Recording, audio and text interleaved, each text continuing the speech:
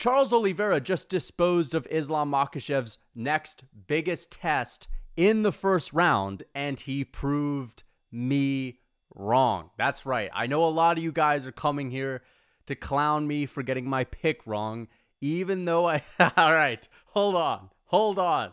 Even though I did say... All right, wait a second. There's no coping yet, all right? There's no coping yet. I got my pick wrong, bro. I'm just going to own up right now, all right? I got it wrong. I picked Beneil Dariush to TKO Charles Oliveira, and I'm smirking because I feel guilty talking to you right now for doubting DeBronx, the most finishes in UFC history, violently TKOing Beneil Dariush with his hammer fists in the second round. He caught Beneil Dariush with a head kick. He followed up immediately with the right hand. He hid the head kick behind a right hand, then followed the head kick with a right hand, then followed up with two hooks. The second hook clipped Beneil Dariush on the top of the head, and he was on Crip Street after that. Yes, we saw Beneil have a beautiful scramble to get Charles off of his back, but he was just too rocked, and Charles Oliveira teed off on him with hammer fists. That's the finish. That was the fight. They had a little bit of a grappling exchange. I got my pick wrong. I thought Charles Oliveira was going to have to land a right hand. I thought Beneil Dariush was going to be a little bit more active with his left hand. And I did not expect Charles Oliveira to, fuck the activity of Beneil Dariush's left hand. That didn't even matter. Charles Oliveira just threw that head kick right away after they broke off of a clinch and didn't give Beneil Dariush a chance to throw the left hand. So it didn't even matter. What I said going into this fight is that Charles Oliveira gets hit. He doesn't defend one side of his face, and that's going to be his demise. And that didn't happen. And yes, I picked against him. Yes, I doubted him after watching all the footage leading up to this fight, all the holes in Charles Oliveira's defense, which were still kind of there tonight, but it didn't fucking matter because he showed up like a man on a mission. And he always shows up a man on a mission. But again, bro, there was something different about him, bro. He proved me wrong because he still had that technical flaw where he likes to extend his lead hand. He doesn't protect this part of his face. He was doing that against Beneil, but it didn't matter because guess what? He added a new tool to his arsenal. Him and his team must have made a perfect read in their training camp to set up that high kick because Beneil Dariush got clipped with it twice in this fight. And they were setting it up with the right hand. That's why I say it's Leon Edwards-esque because it's pretty much identical to the way Leon Edwards was able to go out there and head kick Kamaru Usman. And we've seen that a lot. And that adjustment allowed Charles Oliveira to go out there and just fuck Beneil up on the feet and not make it close at all. And as soon as he rocked Beneil Dariush, he just never let him off the hook. And that's why Charles Oliveira is the best finisher in UFC history. You cannot afford to get hurt by this man. And Beneil was doing well too. He had Charles Oliveira on the ground. Remember, Charles went for the takedown, went for the body lock. The same thing that happened in the Islam Makhachev fight where he ended up on bottom happened in this one. He tried to take Beneil down with that body lock, and he got reversed. Beneil got on top. And I just have to say this, man. Beneil's grappling is insane. Even when he was rocked, and I know you guys saw this too, when Charles dropped Beneil with that right hook, and he tried to get on Beneil's back, Beneil did a Granby roll. He straight up did like some 360 Granby roll and just completely said, no, you're not taking my back. It's like no matter how rocked Beneil is, you can't out-scramble him. So I was wrong, guys. I stand by saying Beneil Dariush is still one of the best fighters in the lightweight division, is elite as it gets. And we saw that on the ground especially. But man, Charles was relentless. I mean, that was basically the way in which I saw Charles Oliveira being able to go out there and finish Islam back when they fought last October. And it just didn't pan out that way. And there might actually be something to Charles Oliveira looking really out of it on the feet against Islam Makhachev. That being said, Islam is crisper on the feet. But we're going to see this fight. All right? We are going to see Islam Makhachev and Charles Oliveira. I cannot fucking wait for that because that in and of itself is going to be massive. And although we'll never get the same feeling that we had before Charles and Islam won, it's more dramatic than it ever would have been before. Because you have a guy like Charles who had such a beautiful title reign and all the drama that he brought in and outside the cage. Not bad drama, but just his backstory being incredible. To losing that belt, to getting written off by people like me, of course, to now beating the guy that everyone said, or a lot of people were saying, was going to be Islam Makhachev's next big test. That Beneil Dariush was the truth, and he was the most underrated guy in the division. And I still stand by Beneil Dariush being an incredibly good fighter.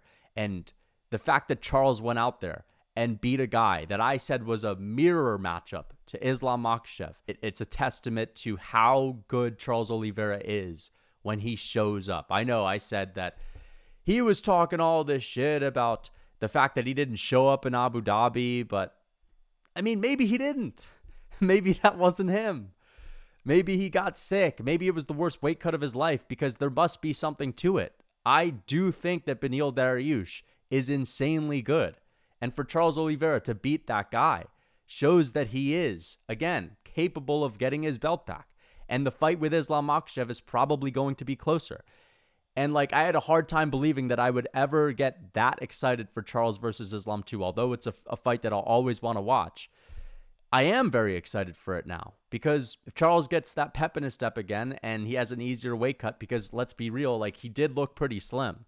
You know what I mean? I noticed that when Charles walked out to the cage, that he didn't look as puffed up as he did when he fought Islam Makhachev. He weighed 2 pounds less than what he needed to. I'm pretty sure he was supposed to weigh in at 156, and he just looked lighter, and maybe that was good for his speed. So maybe this slimmer and lighter version of Charles that just disposed of Beneil could go out there and land a good shot on Islam Makhachev and could hurt him. And that's ultimately what matters when it comes down to a Charles Oliveira fight.